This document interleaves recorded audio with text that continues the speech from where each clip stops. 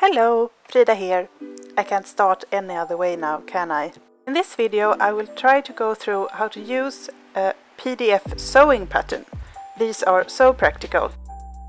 You will need a computer, obviously, and the pattern will look something like this from Wardrobe by Me, stating clearly that it is a PDF pattern and not a paper pattern. You will get some information beforehand about sizes, notions and fabric, like in this one from Ohhh LuLu. When you have paid online, the pattern will be directly emailed to you, so you will have it instantly, which is great. Then you need a printer and normal A4 printer paper. When you print out your pattern, it's very important to put the scale to 100% or the sizing will be off. There is usually a square somewhere in the beginning of the pattern that you can measure with a ruler to check that your printout is the right size. But as long as you set the scale to 100% and use the correct paper, everything will be fine. I use PDF patterns all the time and I have never had any problems. Here are some examples of how it can look.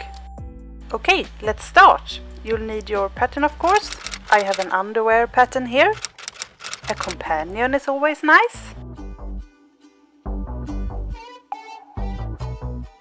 Lots of tape to attach all the pages together. And the refreshment of your choice. Coffee.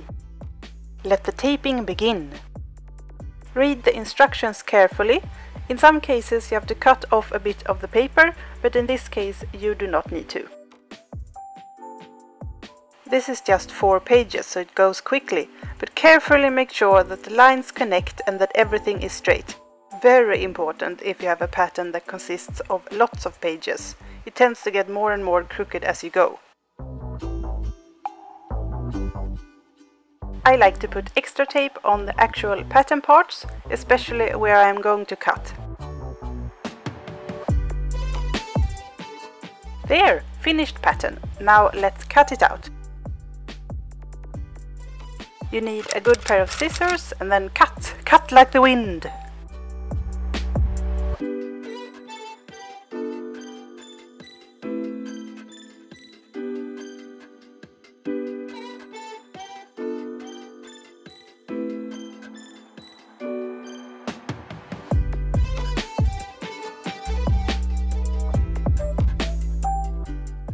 I like to tape the backside and edges too, everywhere where the paper is loose, because if you turn out to really like this pattern, you want it to hold up for a long time.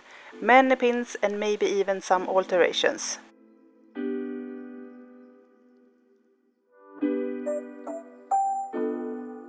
And here we have finished pattern pieces in an artsy montage. I really hoped this helped to explain PDF patterns, and if you like this video, don't forget to give it a thumbs up. That really helps me. Subscribe for more crafty content, and if you like what I do, consider sponsoring me via coffee to help make these videos possible. Thank you for watching and see you next time!